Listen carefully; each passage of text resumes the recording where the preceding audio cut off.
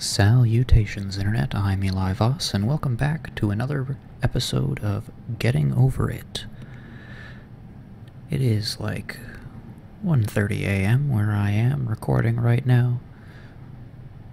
My roommates are asleep, or at least doing their own thing. So, I figured it'd be a great time to do another extremely chill playthrough of Getting Over It.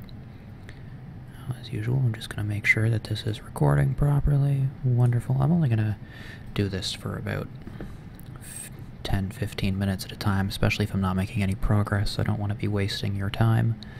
So, let's get back to it. Oh boy. Whoa. That's a great way to start off, of course, nearly tossing myself all the way back down to the start.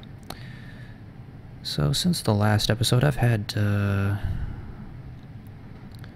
some interesting events happen.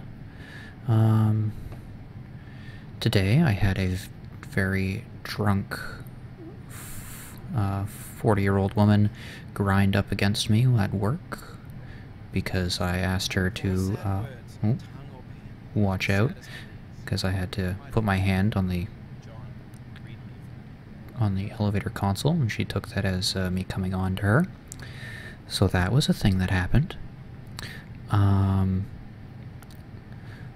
week ago, the elevator I was in at where I live went up to where I live and then dropped all the way down to the lowest level it can go.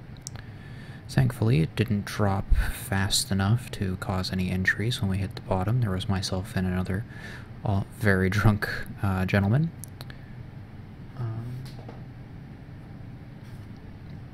Hello, are you stuck? Yes, you are. There you go. There you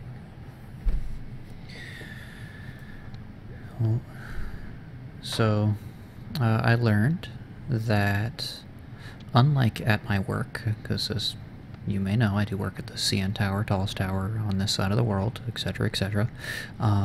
Unlike at work, when something goes wrong and we press the button on the elevator, we call our security department, who has control of the systems of the elevator, and they can stop the elevator if necessary, or they'll give us updates on what's going on. As I found out, in most commercial elevators, that is not the case. The call is actually routed to a call center, and if it's in movement, the line may not be very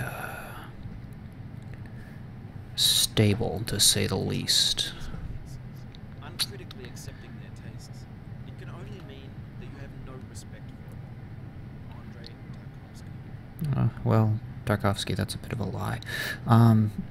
So yes, as we continued to drop down further and further, it's not this person's fault, of course, they're just doing their job, but hearing, I see the elevators moving, is it working now? As I'm screaming at them to please engage the emergency brakes, was not exactly the greatest experience one could have.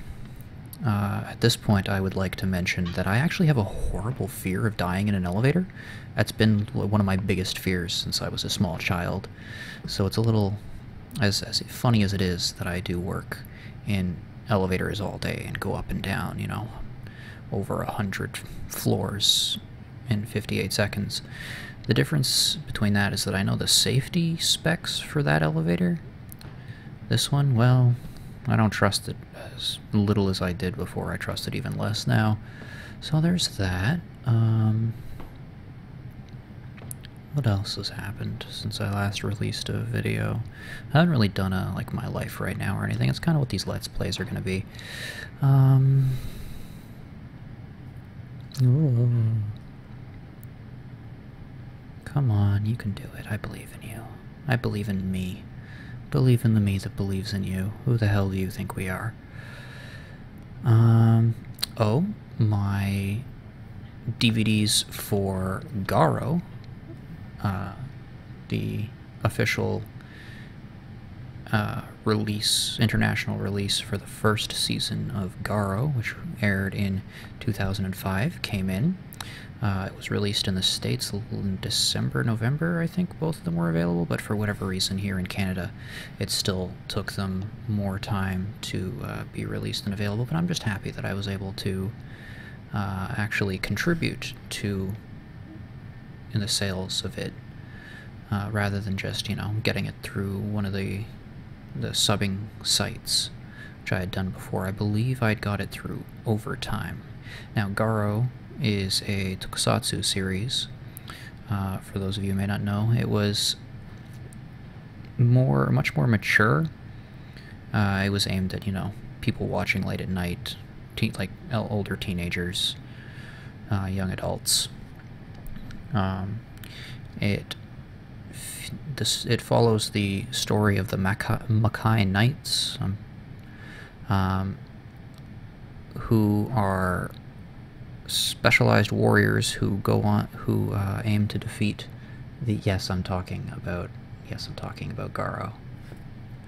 Sorry, my roommate just opened their door and gave me a huge thumbs up that I'm talking about Garo on the stream. Oh, nope. Why would you do that? Whoo. Goodness gracious. Anyway, it follows the story of the Makai Knights, who are people with access to these magically created suits of armor. Basically, they go on to fight the demons or horrors that are created by humanity's negative energy. I do enjoy that series. I do need to get back into it. There's been a lot more that's been released since the original series came out in 2005. I didn't watch it back then. I had no idea it existed. But I started watching it a couple years ago when I started watching Kamen Rider. But now there's like a couple seasons of an Garo anime that some of you may have seen. But yeah, I do have some issues with it. Like, it is a little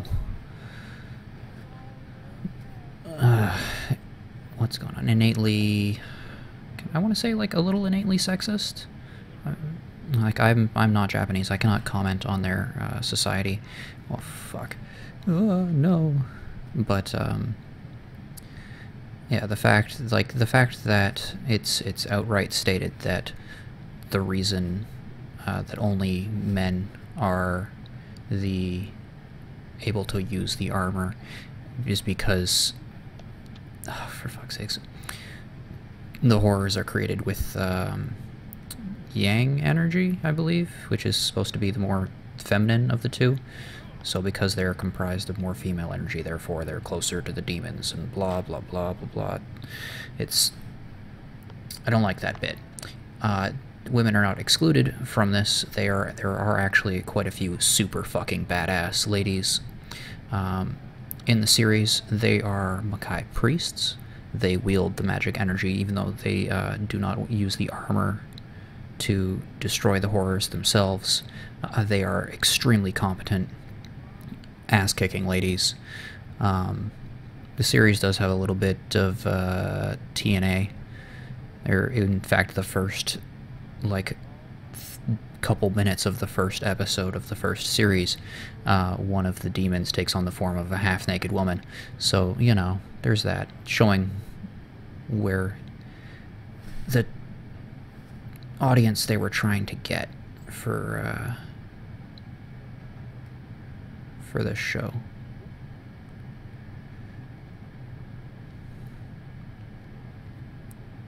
But I do still enjoy the series. Oh, I'm not moving my mouse. Stop that, please. Thank you. Oh, and now you're sliding that way. Please, no. Don't do that. Thanks. If you could just not, that'd be great. Stop that. So there's that.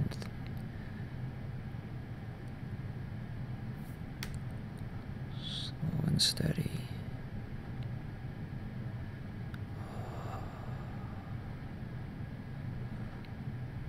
God, I hate that bell.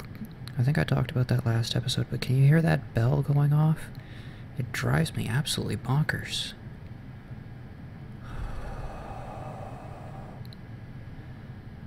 Oh, just not high enough. But I got a little, 10 minutes. That's 10 minutes for a little... Haha! Brilliant. Look at that. Look at us go. 10 minutes for a little bit of progress. I'll take that. I will take that. Let's see if we can just get a little higher up before we finish this off. That, of course, could be my downfall. Let's... Nope, there I go. Hate the player, hate the game. Iced tea. However, I did get higher, so I'm gonna end the episode a little once I get back there, I guess. It's nice knowing that I can actually make progress, that I'm not, like, completely terrible at this game. When two sessions of silent void, I summon up remembrance of things past.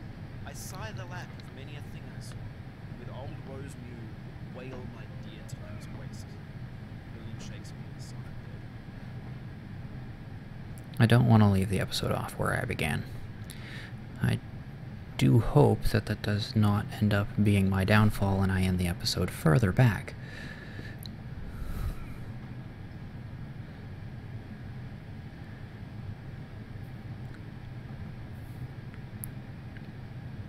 I may actually, if I'm doing well, I may record another episode right after this. I will not publish it right away, but this way I actually have, like, a buffer of, like, a single episode, so I can release it in a week's time or something. But of course, I don't know what I'd talk about at that point. Maybe just things. There is another game I'm going to play after this.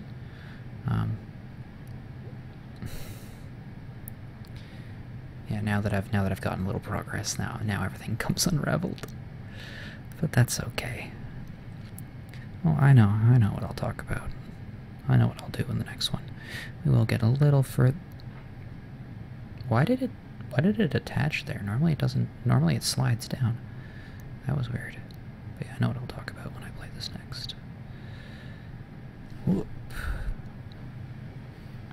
You'll be back here again and again. Until you've ascended, or until you've... I've got to send my mouse, like, flying off. It's my little mouse pad. What? What was that? I did not make that noise. Okay. That was weird. Unless I'm just hearing things, and in the recording you're all like, what are they talking about? What's Eli talking about? It sounded like a little woo. Oh.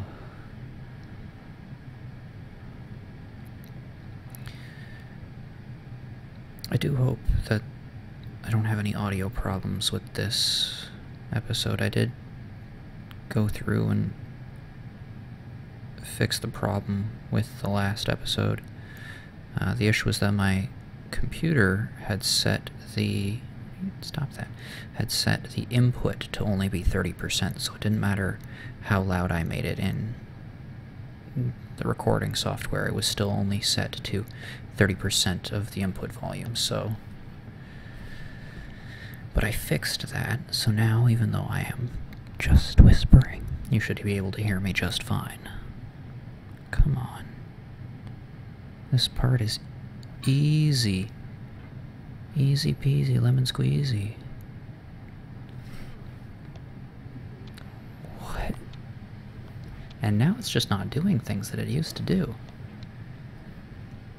Obviously, I am not... Obviously, I'm doing something different. Huh.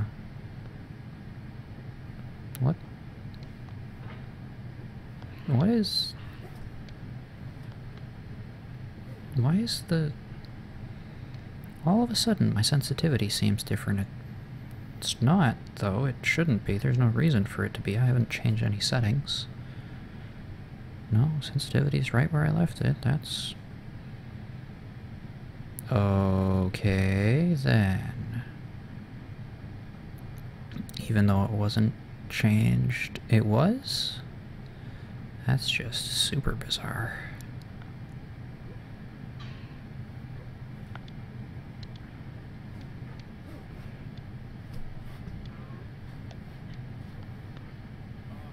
Oh, okay. Maybe we will end it here.